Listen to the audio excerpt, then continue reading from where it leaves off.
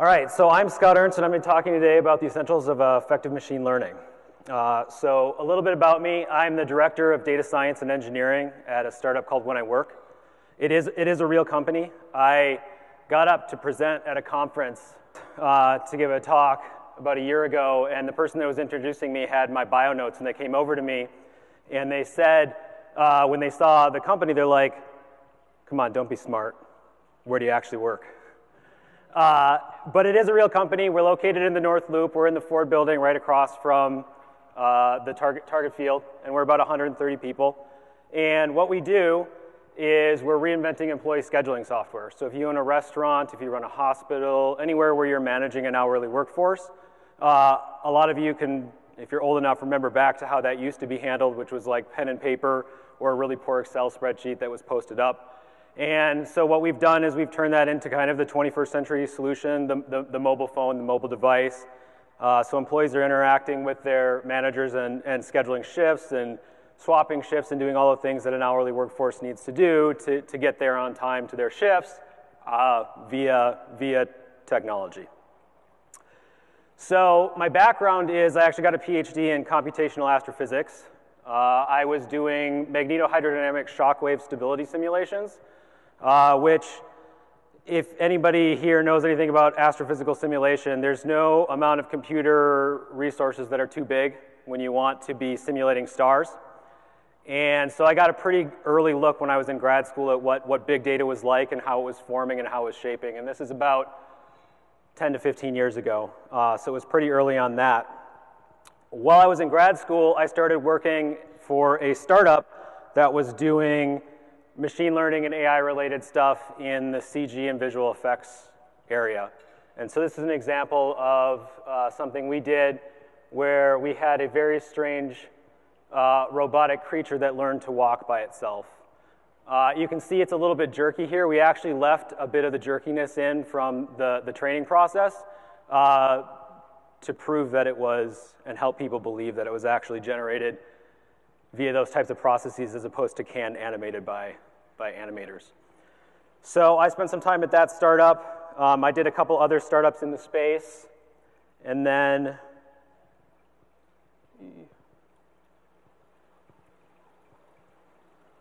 moved on to dinosaurs. Somebody that I've been working with at that startup, which was a spin out of the university I was at for grad school, had been doing digital paleontology, and so we started to apply some of this stuff to dinosaurs and dinosaur movements. So this is an example video we did on how T-Rex could have sat down and gotten back up. That is on display at the Tokyo Museum of Natural History. And I ended up doing work with various museums around the country, American Museum of Natural History, Carnegie, Los Angeles, Tokyo, some additional ones in Europe, as well as NPR, National Geographic Television, and others. And so we were doing that, and that was kind of the fun side stuff that we were doing.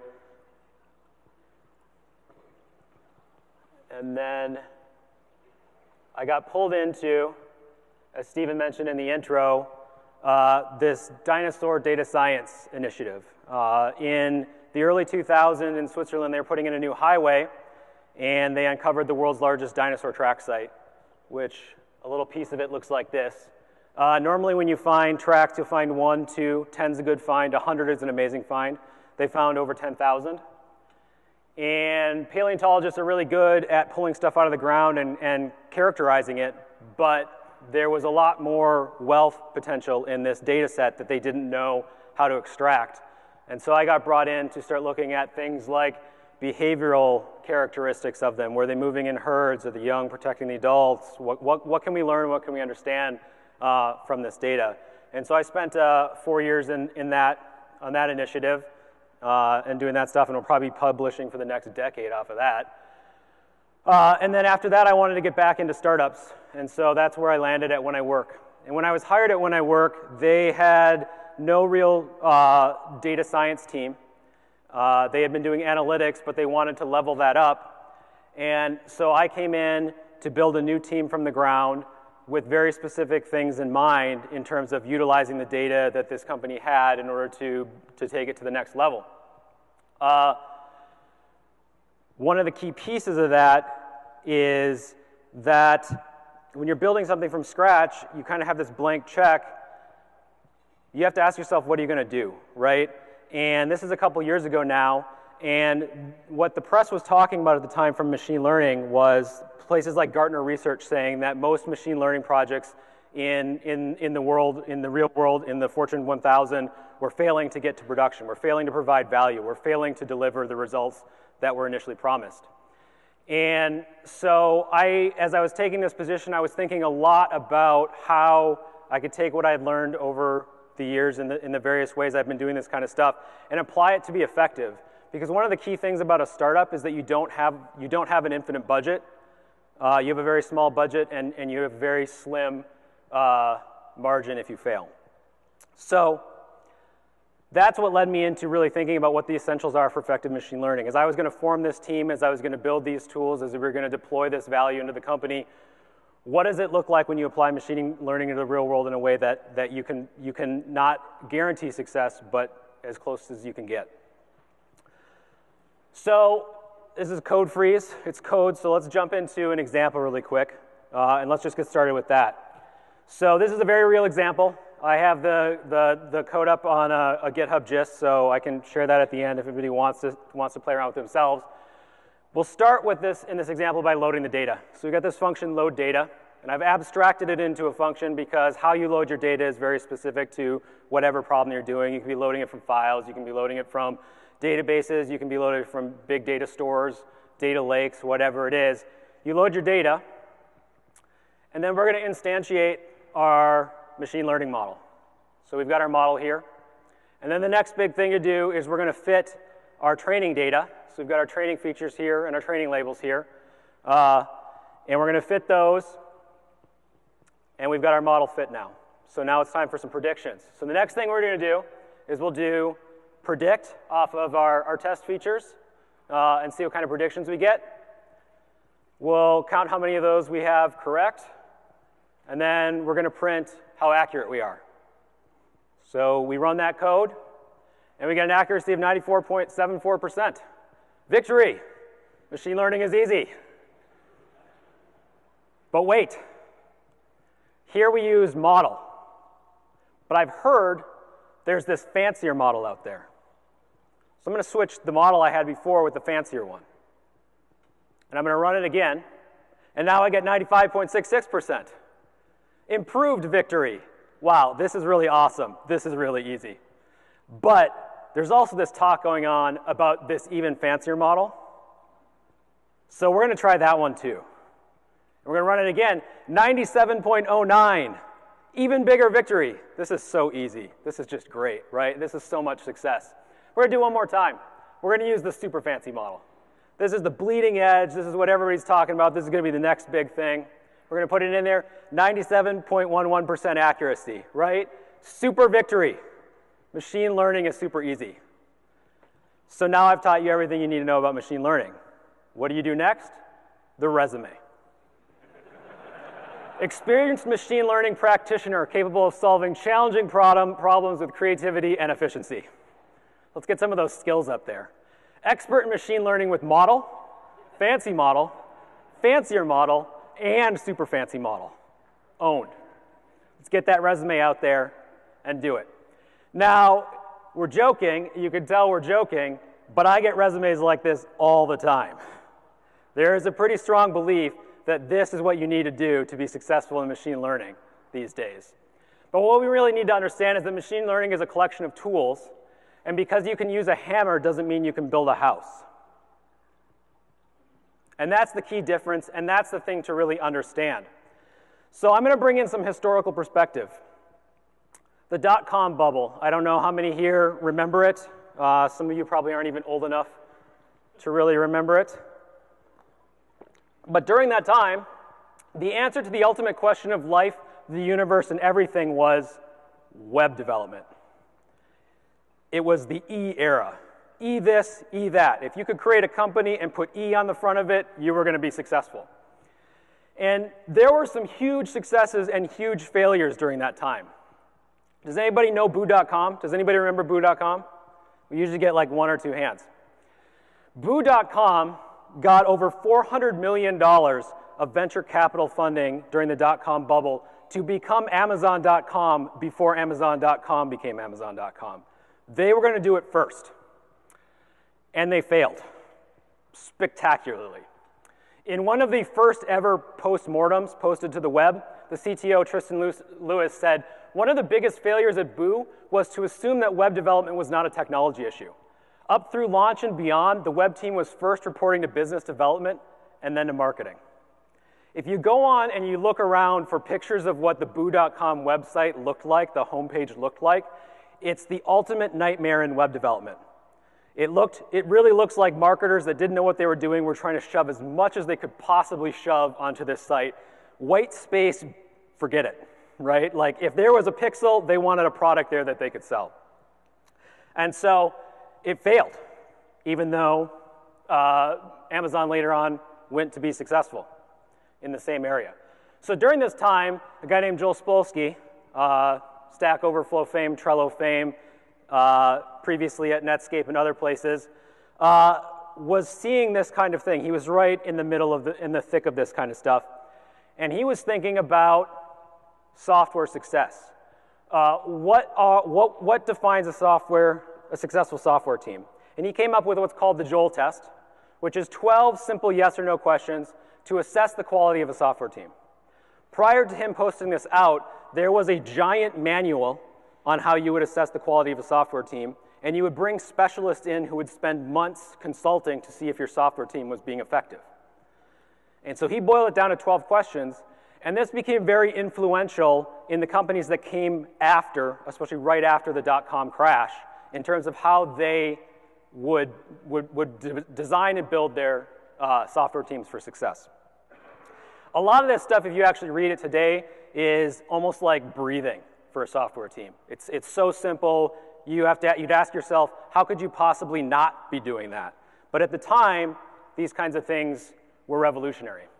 So fast forward to 2019, and the answer to the ultimate question of life, the universe, and everything is machine learning and AI, right? We're in a very similar situation now to what web development was 20 years ago. And so I was asking myself when I started working at When I Work was, what is the Joel test for machine learning? What are those 12 yes or no questions that I'm going to ask myself that I'm going to be using to assess my team as we're getting out there and trying to deliver value? And I want to keep in mind throughout this talk that success is not the absence of complete failure. One of the things that happens a lot in the hype, when you're on the hype curve like this, like machine learning is to do things that don't really fail, but they also don't deliver value. And because we don't have good rubrics for that, what that value is, we tend to assume that those aren't failures. What it really comes down to is ROI. It's just a bummer thing to talk about at a technical conference, but that's the reality of what we're talking about here. So bad ROI looks like this. If we spend $200,000 to get $100,000 back, that's pretty sad. Better ROI looks like this. We spend $200,000 and then we recoup $600,000. Awesome. We got $400,000 out of that. In machine learning, time is the investment. What you're doing for bad ROI is you're taking something that maybe took 100,000 person hours to generate $100,000 in revenue, and you're trying to bend that curve. So you may bend it without machine learning, but you may bend it just by working on efficiencies and performance and stuff in your workforce and get it down to maybe 60,000 hours leads to 600K. Much better. We've gone from $1 per hour to $10 per hour. But the idea in machine learning is that you can spend a small amount of time, relatively, developing a model, and then that model can then go out into the real world and deliver that value at a much higher ROI. And that's what you're enabling, right? That's what machine learning is enabling. Now, it might not always be money. It might be altruistic. It might be care. It might be health. It might be many things. But ultimately, this is the kind of way you're looking at it, is you're trying to find something that creates a greater efficiency so that you're getting more return on your investment. So to do that, let's look at a more holistic process for machine learning, which looks like this when simplified. There's kind of 6 stages. There's the collection stage, the processing stage, the research stage, the development stage, the deployment stage, and the validation stage. And I've drawn this as a line for simplicity today, but the understanding here is that it's iterative, it's constantly going, there's back and forth, just like any process in a modern software era. It's not just one waterfall. But we'll look at it this way today. And what you see here immediately is that there's a lot more than the .fit, .predict that I showed at the beginning. There's a lot more to think about here when you're actually applying it in a holistic way to get value. There's a quote I like from Werner Vogels, the CTO of Amazon.com, who says 80% of what we call analytics is not analytics at all, but just hard work, which is true of so many things and is very true of machine learning. A lot of what we're doing isn't actually the machine learning. If you talk to a lot of data scientists, people in the field that are doing this kind of stuff, most of their job, most of their time isn't actually on the .fit, .predict. It's on all of that holistic process around it that makes doing that successful. So let's take a look at it in terms of degrees of execution quality. So you can have poor, okay, good. It's a very basic way of looking at it, but it's sufficient for today. The ideal scenario is that you're doing all of these stages well. But there's a bunch of cases where that's not true. And I'm going to go through a bunch of those today and talk about the implications. The first case is called the garbage plant. And the garbage plant is where you do everything well but the collection of data. Whatever data you have, that's just the data you've got, and you go and you use it, and you try to do everything else you can well, but you don't really have any control over it. You don't have any control over the quality of what's going on in that data, which often looks like this. This is the way people think about it, is you just have totally garbage data. But that's actually not the most common case. The most common case is much more like this. You've got a lot of good data in there, but there's also some trash. There's some garbage, right? If we go back to our very real example from before, and we create a function that adds a 1% random noise to that data set we loaded, and we run it again, our accuracy drops from 94.74 to 81.58. That little bit of noise, that little bit of trash, that little bit of garbage has a huge impact on what we're being able to deliver, right? Now, this is one of those things when you're thinking about machine learning in the real world matters. When I work, we do a volume of about 2.1 billion events per month, which is about 1.5 terabytes of data. We're getting 1,400 events per second. 2 seconds after those events hit the front end of our API, they're available for use and are being used in our machine learning and all of other stuff that's going on there. And we have over 250 distinct streams for this data coming in. It's coming over from all over our app because we're tracking everything that's going on. If any one of those goes bad, even a little bit, it can have serious ramifications for the downstream stuff that we're doing. So the basic tool chain to prepare yourself for machine learning looks like this: ingest, store, consume, right? Those are the tools you need. But how do those tools help you overcome the entropy that I just talked about? The inconsistent and disparate data that shows up. The biases that are in that data. Whether conscious or subconscious, whether systematic or human-based. I like to think about these tools as a Maslow's hierarchies of need, and these tools are food, water, and shelter. And you can survive with those tools, but you don't thrive. What you need on top of that is some kind of governance, some system that's going to govern the data that's getting into your machine learning algorithms to make sure that it's valuable. So when I work, one of the things that we do is off of our ingest system where we have those 250 streams, we have an automated system that is validating those events against what we expect to see. If any of those events don't line up with that at any point in time, we quarantine them. They never make it into our system. Only the things that are validated get through to our data lake and become available for us to use. And then we have alerts and alarms on all of this stuff to very quickly and easily respond to where those problems are happening and resolve them. We also implement an immutability, which is something that you don't see enough of these days. It's one of those, in the data world, it's one of those ilities or ables, right? Like testability, maintainability, the stuff you hear about in a DevOps case. Immutability is one of those. The idea is the write once, and then you can't change the record, which prevents corruption happening over time on existing data, because it's very important to be able to go back and reproduce things later in order to be able to debug. So we do those types of things to help prevent the garbage plant scenario. Not enough do. A second case is the silver bullet. This is where you do everything all right, but you really excel at the machine learning part. This is often called epsilon modeling. And the reason being, if we go back to our machine learning ROI, we did our 600 person hours and we get 600K out of that. And that gives us our 97.09% accuracy. Well, we want to get that higher, so we're going to invest another 200 person hours, and we get it to 97.11.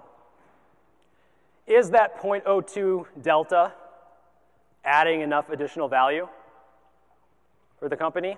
I like to call this Netflix envy, because there are a few companies that have a large enough scale where a 0.02% delta might actually translate into enough dollars to be meaningful, right? They're the Googles, they're the Netflix, there are those. But for everybody else, the answer is no. Somebody else I know likes to call it the more cowbell, if you're familiar with that reference, right? More cowbell, bring it on.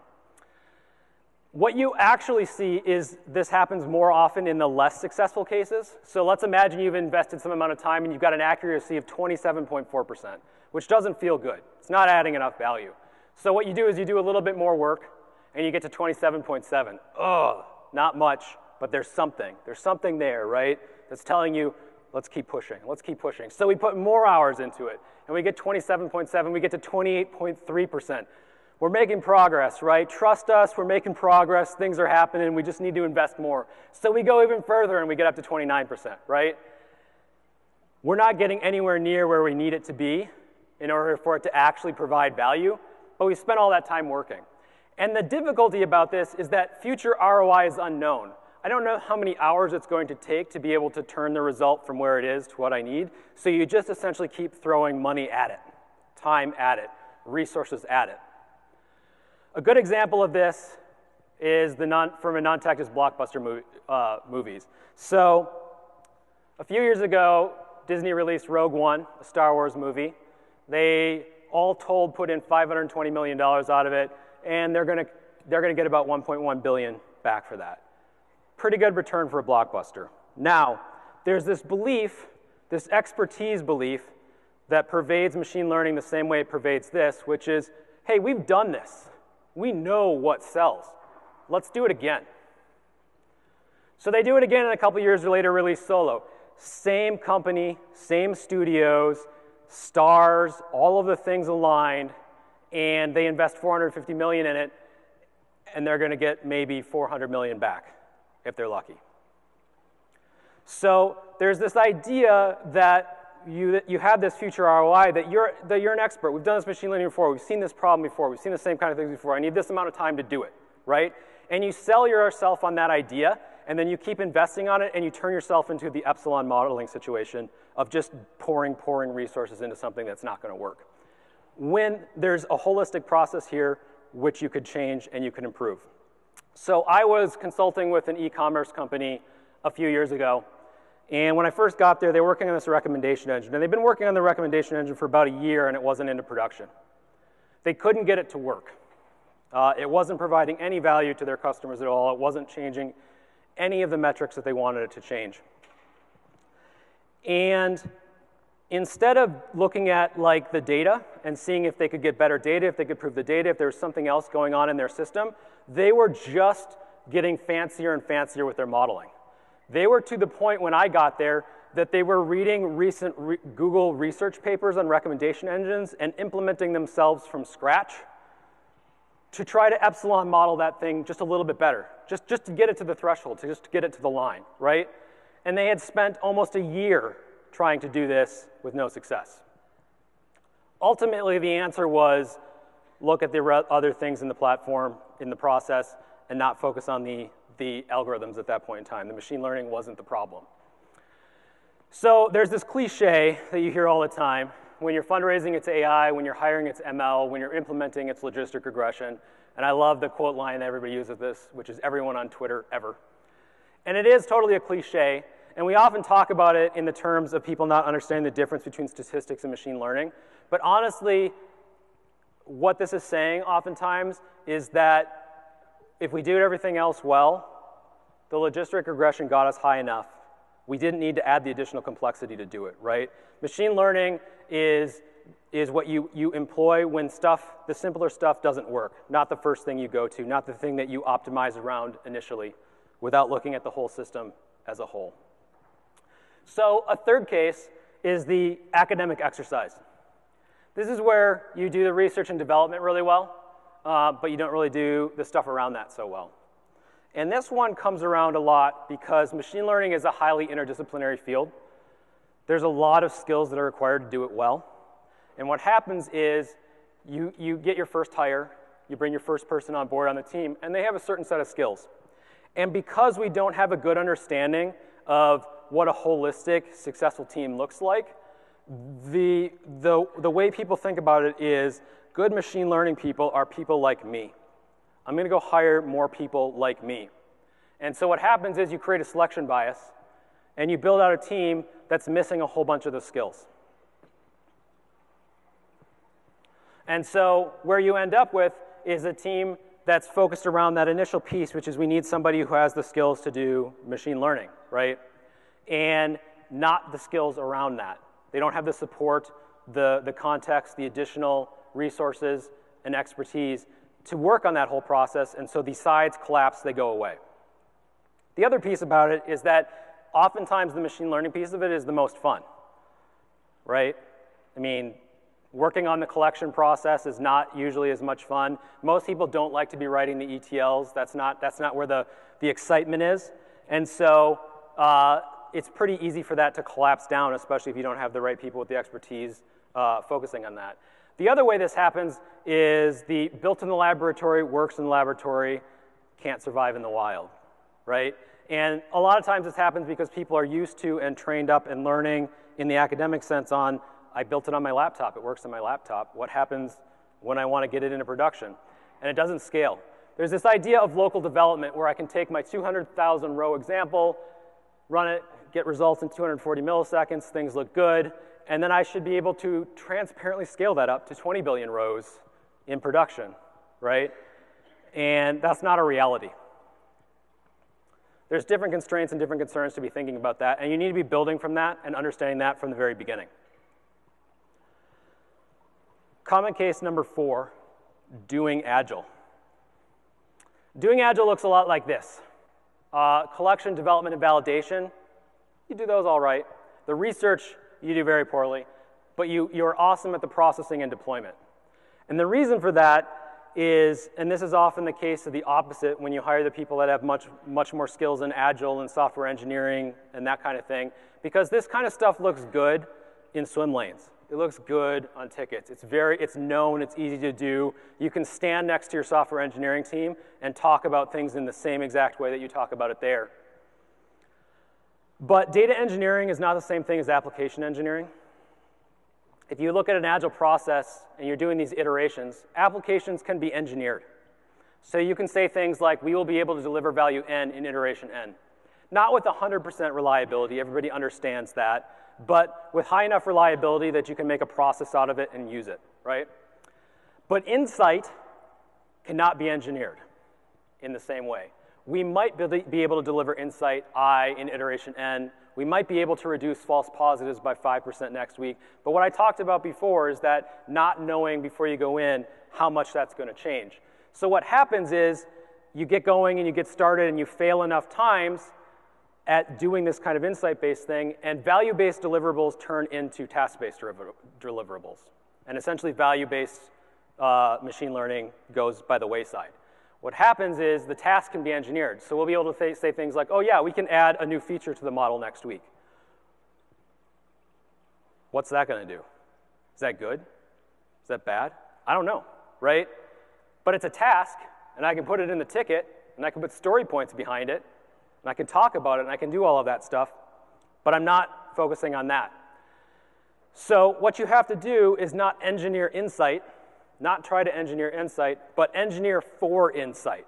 Engineer an environment where machine learning can be successful.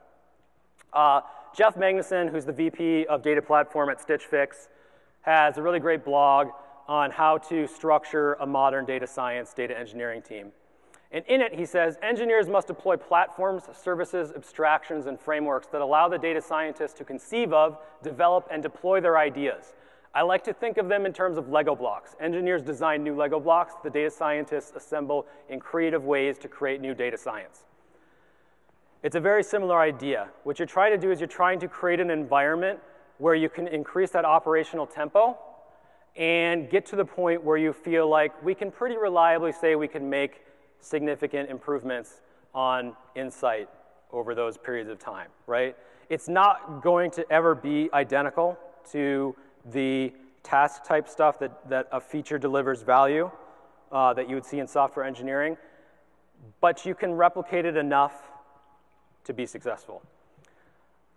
But when you don't do that, that's where the research goes by the wayside, because it just feels like a black box waste of time. There's no output coming out of it. You can't see the deliverables. You're not seeing the incremental value. And so it just gets ignored. Common case number 5, which all of these cases are bad, but I would say this is probably the worst. Doing everything well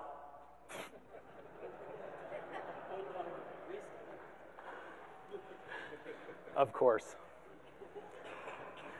Doing everything well, but not validating the results. George Box has this quote that is also pretty cliche at this point in time, but it's useful, which is, all models are wrong, but some models are useful. No matter what you do with machine learning, it's not going to be right. It's going to be some amount of wrong. And that's the mindset you want to have, is you want to constantly be asking yourself, how wrong is this?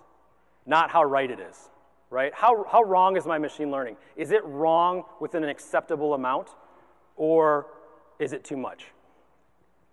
Because machine learning always has an answer. If you give it data, and that data it meets all of the conditions you need from a formatting perspective, machine learning will give you an answer. You will get something back. But that doesn't mean that it's a good answer or a right answer. I'm a former astrophysicist, so I thought I'd bring in a solar system example. So as everybody knows, or should know in here, we live in a heliocentric solar system.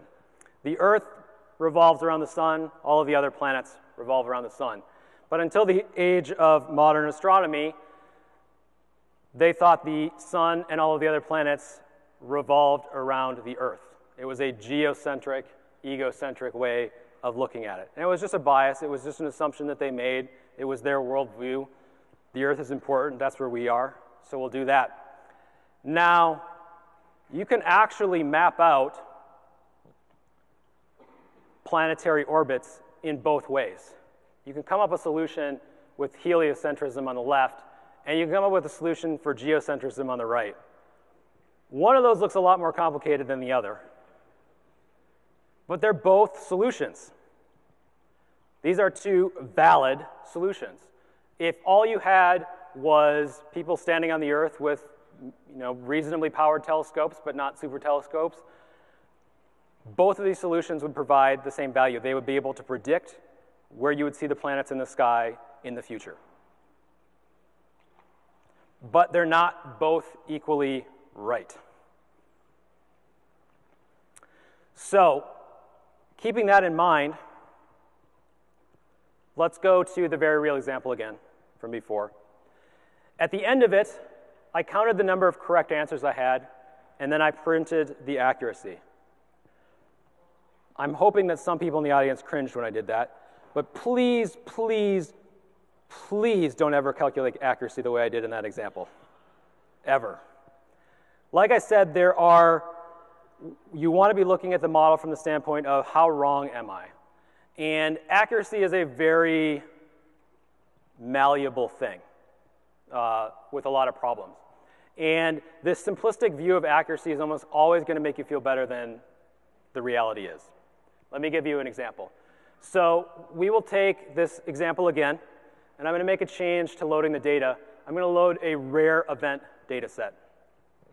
And then I'm going to replace the model I had before with a model that is always false. It will just always say false no matter what data we put in there. The prediction is going to be false. And I run that, and I get 95% accuracy. Why did I get 95% accuracy? Because true only occurs about 5% of the time in the data set. This seems like such a simple thing, but I see it so often, where people come up and they'll be like, yeah, we're getting these really great accuracies, but when you get it out there in the world, it just doesn't look great, doesn't work great, it's not doing what we want, we're not seeing the value we're getting out of it. And the reason for it is because most of the stuff that we want to be modeling is rare event stuff, right? We're not everything's 50-50 split, not everything's simple like this. And so there are many different ways, and I'm hoping in the breakout sessions that people are going to get into these in more detail, because I don't have time for it up here, to be looking at terms of model performance, model accuracy, model precision, all of those different things, to make sure that you're doing something well. But just keep in mind that you want to be asking yourself the question, how wrong is this? Because it's never right.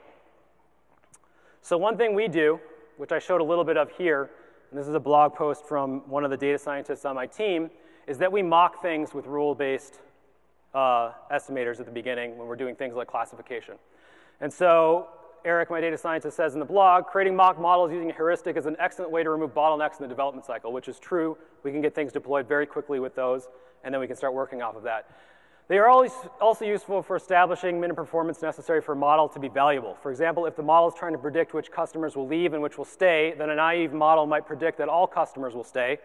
While it has a high accuracy, its precision will be poor, and any viable model we make will have to improve on this performance. So this is one of those things where we take the simple-based rules, mechanisms, and we push those a bit till we get to the point where we feel like we've got a good baseline. And then as we deploy our machine learning, it has to do significantly better than that to make it valuable and make it worth it, right? And those are the kinds of things to be thinking about as well. Because as I threw numbers out here, like 97% accurate, 5% accurate, 27% accurate, whatever it is, those are arbitrary values, and they're not anchored to anything. And you need to anchor it to as much as you can to make it successful and understand what you're doing. But there's also the validation stuff, which is you need more than a score, right? You need to actually understand what your model is doing. Again, we had these two valued solutions. And if you don't know anything about astronomy, you don't know anything about the solar system, you don't have a good way of figuring out which one of these is the actual valid one to do, right? Domain expertise in machine learning is critical, and it's a massive part of the validation process. We think about it a lot in terms of the research process. In developing the model, we need that domain expertise to get in there. I actually was at a talk that a friend gave a couple years ago on how important domain expertise was in developing a model, and he was showing it, and he was showing how you can make mistakes if you didn't understand this or you didn't understand that in your model. And at the end, the question and answer section, someone raised their hand, and they said, I get your thesis, but do you really need to have domain expertise to be able to deploy a machine learning model? Because honestly, at my job, I have no idea what our data does, and I'm just doing it all day long. And my friend was just like, oh, right? Because this is one of those things where it seems pretty simple again, it seems pretty obvious, but there's still persistence, there's still stuff going on all over the place where this isn't appreciated.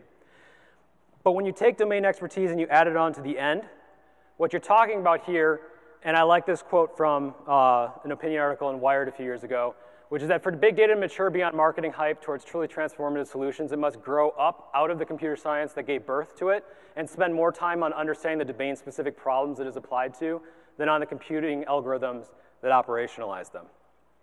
This isn't to say that those algorithms aren't important.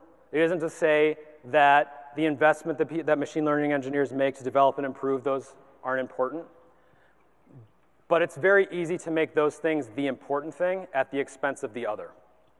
And so I'll skip the examples today, but they are all over the place of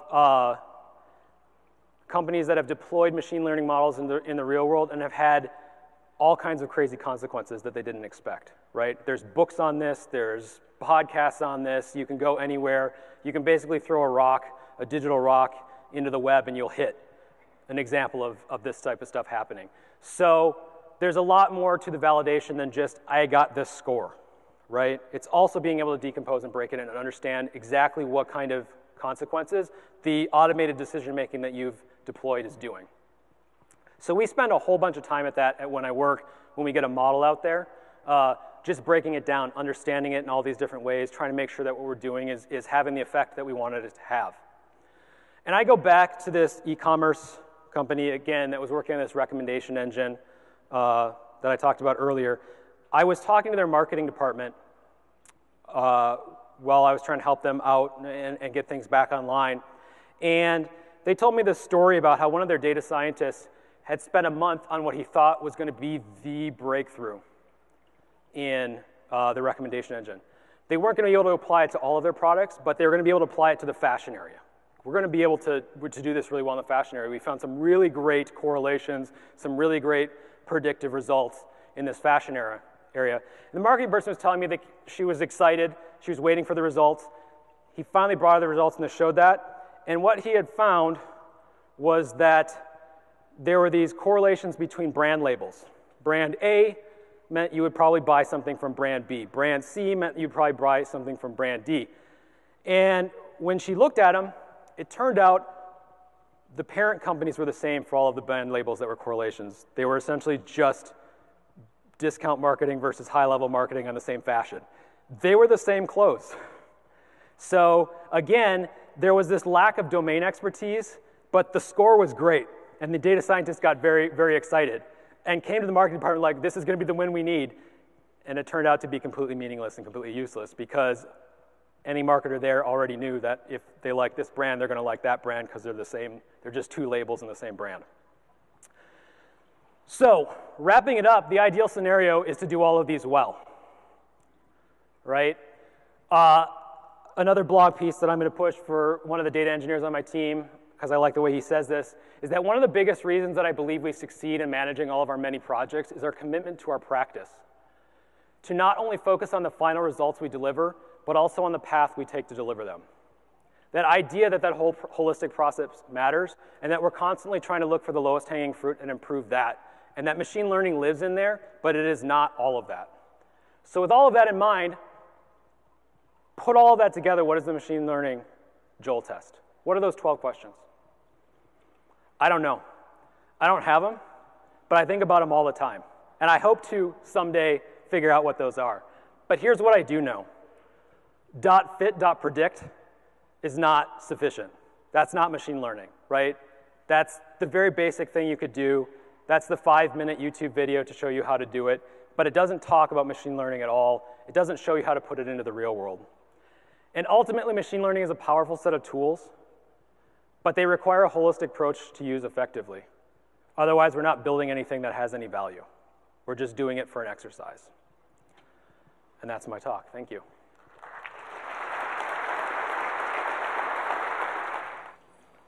You talked about alerts, alarms, and responding to those very quickly. Mm-hmm. Why is it necessary to respond quickly? So there's a couple pieces of that. One is immutability. So the general idea is that we don't want to be going back and rewriting history. Every time you do that, when you mess up essentially your data history, it becomes a branch somewhere. It becomes an if-else, right? Some way you have to deal with the fact that the data wasn't correct. And we don't want to be losing data. So if the data isn't meeting our standards, it's going into the quarantine. A quarantine is, the general way you work with a quarantine is it's never recoverable. A quarantine is essentially just a dead letter that you eventually wipe out at different intervals. And we throw stuff in the quarantine purely for us to help quickly figure out what's wrong and repair it. But anytime anything's wrong, we're essentially losing signal. And what we want is to eliminate the amount of time that we're losing some signal, because all of our signals are important in different things. And you know, from a machine learning perspective, that may be key. That may be one of the features that has a really high importance in something we're doing. And so that as we're making decisions off of that, with that signal gone, we've essentially lost the power we have, and then the business is operating on much less intelligence than it would have if that signal's there.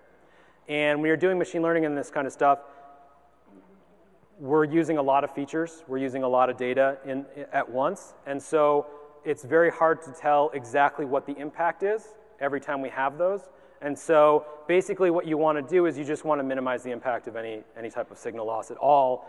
If it goes on for any period of time, then what you have to do is you have to start investing the time to figure out what the impact of that is and how we're going to deal with it and how you're going to use it going forward. Because you have, especially with the kind of stuff we do short-term machine learning stuff, things that are happening right now that are telling us how things are behaving at the moment. But we also have machine learning algorithms that are training on 2 months or 3 months of historical data to tell us what trends are going to be looking like upcoming, right? And so if we lose that signal in time, the short-term stuff may be bad for a little bit and then recover, but then the long-term stuff we have has to resolve the fact that it doesn't have that signal for that period of time. And so one of the things that I did, and this is one of those things to be really cognizant of when you're starting a data team, is that there's this idea in the software world, essentially, which is essentially move fast and break stuff. We can always fix it in the next version, right? But the problem is that when you do that with data, the organization very quickly loses trust in that data. And when you lose trust in an organization, you can't run a data-driven organization.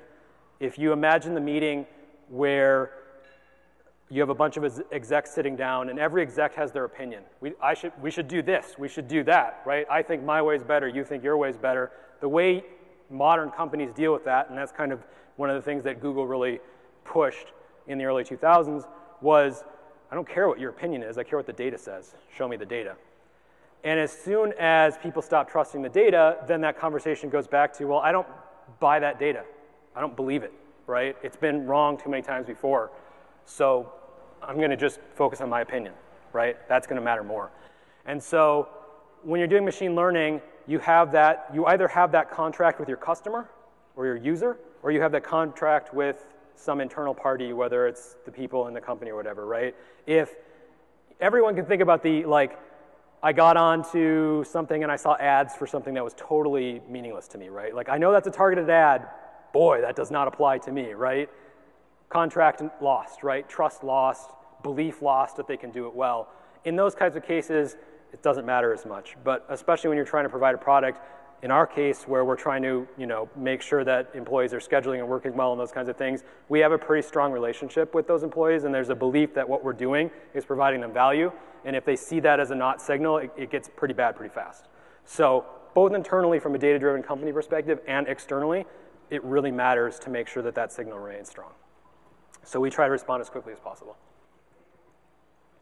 And so we alert on that in exactly the same way we alert on infrastructure going down, right? Like if we start having an outage on one of our databases, the same alerting process that goes to manage that, to get our DevOps team running in high gear to resolve that. We do the exact same thing with our data and all of those streams. We treat them as just as mission critical as that. Awesome. Well, thank you so much.